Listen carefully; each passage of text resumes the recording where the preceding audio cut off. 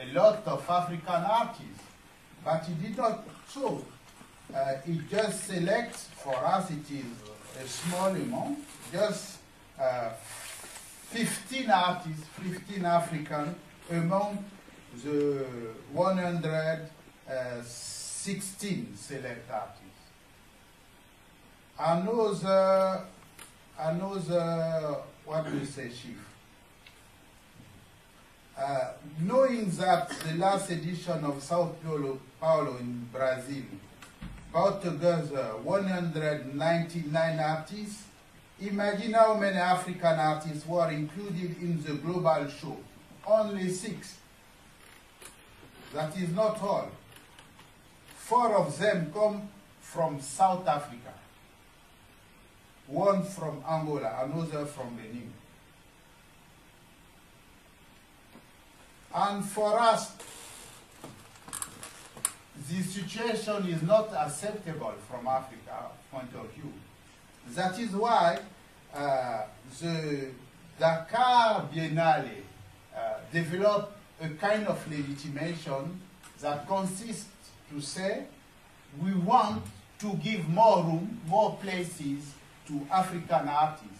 We don't have enough places in the so-called international exhibition. Now we want to exhibit our artists by our own.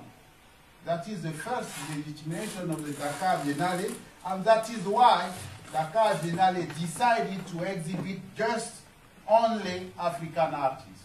We can invite people, European artists, but they are not directly considered as part of the show.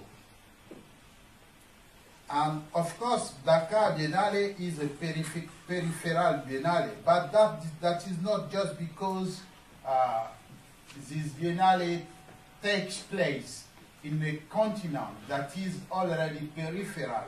That is also a problem of budget.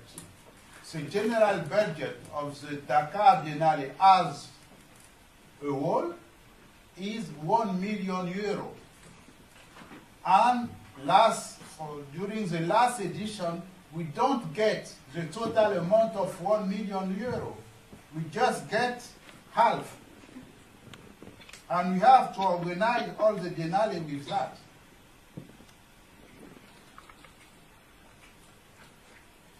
And this kind of deficit of means, this kind of lack of means, push the biennale to invent some new mode of practicing the job of curators.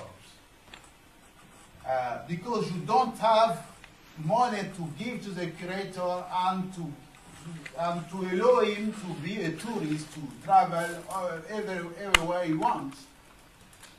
We have just to imagine a new kind, a new modality of selecting work. That is why the curatorial practice we put in the first level is to ask artists to send folios to the office of the Biennale.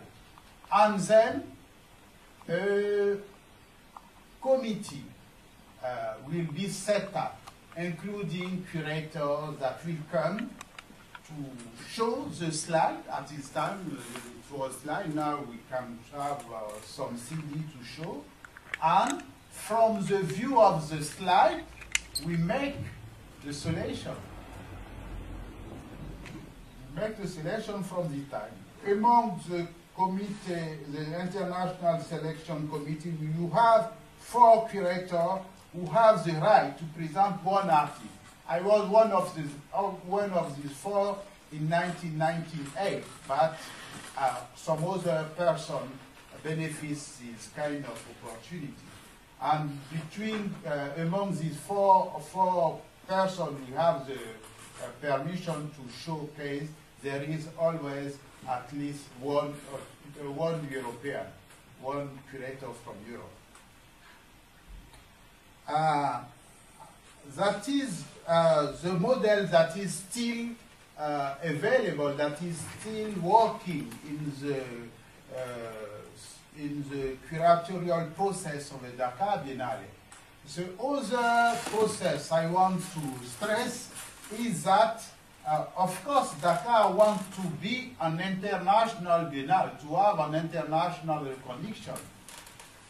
That lead also the staff of the Biennale to invent a strategy that consists to invite very well-known international curators from Japan, from Europe, to come and involve in this selection committee. And I can give you the list of the people who already involved in this kind of international selection committee. We have Marie-Claude Volvin from ICA, she was Secretary General. Jean-Luc Pivin, who was the director of the Revue Noire. We have Yukihia Kawakushi from Japan. We have Achille Bonito de Oliva from Italy.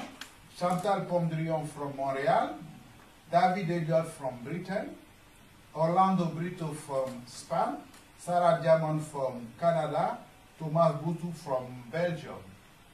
And of course, we have also very prominent artists working in the jury, because at the end of the Biennale, an international jury discerns some prices. And what I want to add to this list is that these members of the jury are not just in the jury as a piece of decoration. They have a very strong influence